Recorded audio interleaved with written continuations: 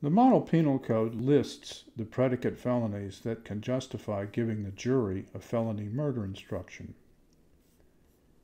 Many of the jurisdictions that retain the felony murder rule leave it to the courts instead to decide whether the felony that caused death counts as inherently dangerous for felony murder purposes. California is one such jurisdiction, and People v. Phillips gives us an idea of how the so-called abstract approach to determining inherent dangerousness is supposed to go. The abstract approach, as applied in Phillips, looks at the statutory definition of the predicate felony and asks whether it is possible for it to be committed in a non-dangerous way. If it can, then it's not inherently dangerous. This is determined by the court as a matter of law. In making its determination, the court ignores facts and circumstances of the particular case before it. That's why it's called abstract. The predicate felony alleged in Phillips was grand theft by deception. The court determined that, under the abstract approach, this is not an inherently dangerous felony. Grand theft by deception can be committed without endangering life. The court deliberately abstracts away from the fact that Phillips had persuaded the parents of the deceased to forego possibly life-saving medical treatment for the cancer of the eye.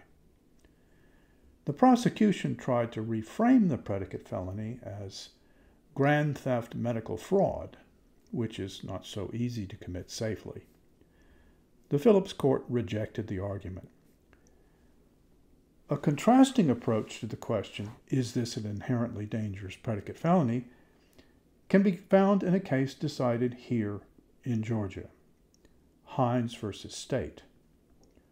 Hines accidentally shot a turkey hunting companion. The victim died, and Hines was convicted of murder under a felony murder instruction. The predicate was possession of a firearm by a convicted felon. The edited version of our case does not mention the fact that Hines's prior felony was a DUI, driving under the influence of alcohol. Under the abstract approach, as in Phillips, mere possession of a firearm, even by a convicted felon, would likely not count as inherently dangerous.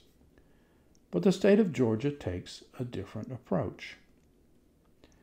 In Georgia, a felony is inherently dangerous when it is dangerous per se. This is the abstract approach, essentially. Or, by its circumstances, creates a foreseeable risk of death.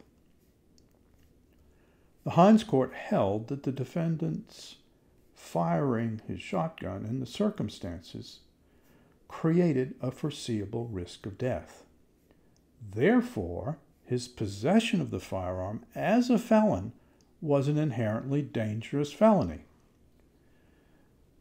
The Georgia approach essentially combines the abstract and the facts and circumstances approaches.